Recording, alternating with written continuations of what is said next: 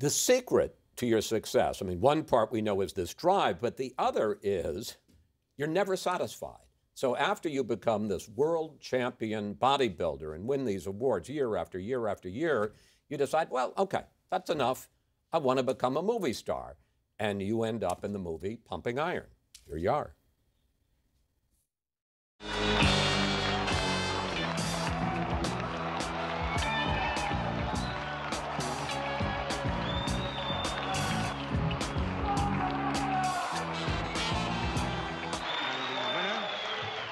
One and only Arnold Schwarzenegger. First of all, what do you think when you see that guy? Hell, that was a long time ago. My body sure doesn't look like that anymore, I tell you that. But, you know, even today, it's the funny thing is, even though it was me, I'm today, all these years later, also amazed at my drive that I had. And at this unbelievable ambition and all of that stuff, because there was just absolutely nothing that could stop me. It was my dream. I could see it very clearly to be the greatest bodybuilder of all times. And eventually I felt like, okay, I got it. Anything that you can visualize, anything you believe in 100%, you can achieve. And this is what I did in acting and in everything else that I did. So let's pick up on the acting. You decide now you're going to be, and you said, not an actor, you're going to be a movie star. And the producers say, you can never be a movie star because you got this accent.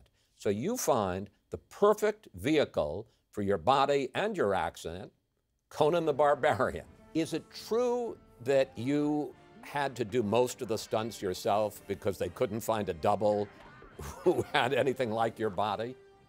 I think the only thing I didn't do was from far away, there was a scene where I grabbed the girl, Valeria, from one horse to my horse to pick her up and to ride off. That was the only thing we got away with a stuntman.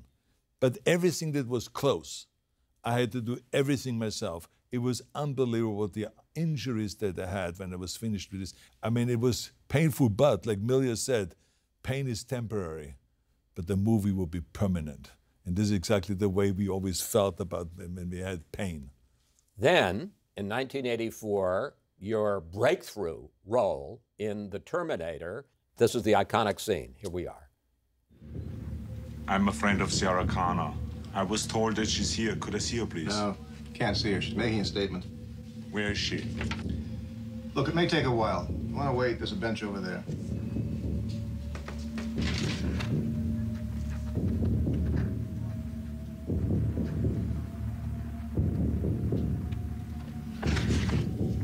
I'll be back. I read somewhere that you and the director, James Cameron, fought about how you would say that line. That's true. Your research is absolutely correct. I wanted to say, I will be back. I said, it's more machine-like. I will be back. And he says, no, I'll be back works. I said, trust me, I will be back is better. So it was just one of those crazy things until he finally snapped. And he says, well, wait a minute, I'm the writer, right? Do you want to rewrite my script? I said, no. I said, well, then just do your acting. I don't tell you how to act. Don't tell me how to write. And so that's how we settled it. And then it became one of the most repeated lines, movie lines in history. You've also lived larger than life, big cigars and big cars. And the question I have is that really you, or is that part of the image you wanted to project? That really I don't know. I couldn't answer that because I always enjoyed it. I remember that Maria's father, Sergeant Shriver, he would always take me down to his basement and he would say, Arnold, I know you don't smoke, but I mean, let me expose you to some good Cuban cigars, he says, but don't talk about it. And then he would put Sergeant out... Shriver had Cuban cigars? Yeah, exactly, because he had his Russian friends, because he was doing business in Russia for Arm & Hammer, selling oil deals and stuff like that. Right. So he started clipping it for me and lighting it for me, and we were smoking down there and having a great time and having all kinds of discussions. So we were kind of becoming buddies. It was not just my future kind of father-in-law, but we were also buddies because we were doing something together, smoking, which he was always a big believer in. So I just continued on, and my wife never could complain about it because I said, well, it was your father that exposed me to cigar smoking. He made me smoke, so she never complained about it either. By 2003, you decide you're bored being a huge movie star. You're going to go into politics, so of course you get elected governor of California. And I wonder, how moved were you by the idea that millions of people in this state decided to trust you with their future? And to some degree, because this was a whole new world for you, even Arnold Schwarzenegger, were you a little scared by the challenge? The key thing, I tell you, was that the people were looking for an outsider, and I played that outsider all the way. As a matter of fact, I even very rarely put on a suit and a tie. I kept on my alligator boots to show that I'm not going to all of a sudden flip and say, okay, oh my God, now I'm running for office and I have to change my boots or something, right. Because they knew that's what I had on. I kept smoking my cigars. I drove my Hummer. I did everything exactly that was politically incorrect. And the people loved it because they said, that's the Arnold. He is not going to change. He's not going to lie about himself. This is where he's going to present this. This is this package. That's why they voted for me.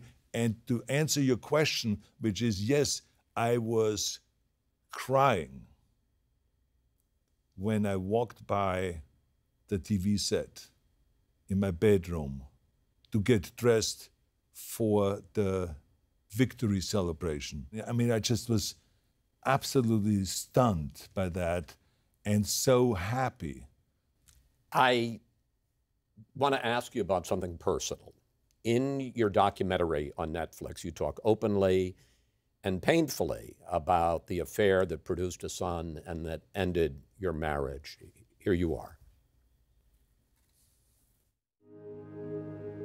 I'm going to have to live with it the rest of my life. I mean, you know, people will remember my successes, and they will also remember those failures. It's a major failure. I mean, I had failures in the past, but, you know, in my career, but I mean, this is like a whole different ballgame. This is like a whole different dimension of failure. What do you want us to understand about all that? I think the documentary makes it very clear that I'm a person that has huge successes and huge failures, and there was one of them, and I'm not proud of it. I despise it, but it is what it is. And I feel terrible about it, and you know, but I don't want to get into it. And I think I said enough in this documentary. When people watch it, they will get it. Finally, let's talk about aging. You're very open in the documentary that when you look at yourself in the mirror now, you don't like what you see, the natural effects of aging. How hard is that for you to grow old? Well, you know, Chris, I don't dwell on it, but you have to understand at the same time that I was a person that even in the day when I was competing and winning my 7th Mr. Olympia competition, I looked in the mirror and I was not happy with my body. So imagine now how I feel about my body today. You were quoted recently as saying that heaven is a fantasy and that you hate the idea of dying. Is that because that's one thing that even Arnold Schwarzenegger cannot control? Well, first of all, I did not say that heaven is a fantasy. I said that heaven, as it is explained a lot of times, is a fantasy, that you and I will meet. In 50 years from now, we will be up there and doing interviews again, but in heaven. It's not going to happen. There will be, so I believe in heaven, and I believe in God and all of this stuff.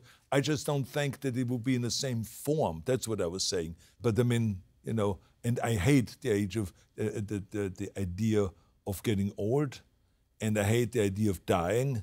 And I think it's very simple because, I mean, hell, look at the life I've had. Look at this life. I mean, it's like unbelievable. And to have a life like that, and then eventually it will end. What the f***? I mean, it's just not my style.